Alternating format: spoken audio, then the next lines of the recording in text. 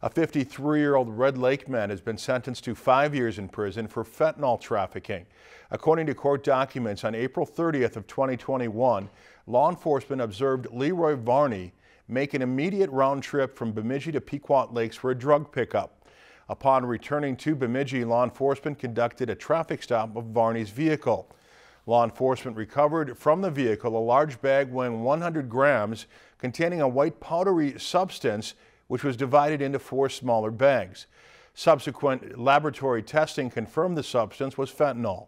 Varney admitted that he intended to sell the fentanyl in Bemidji to people coming from the Red Lake Indian Reservation.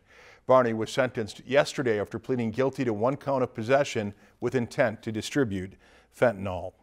Lakeland News is member-supported content. Please consider supporting Lakeland News today.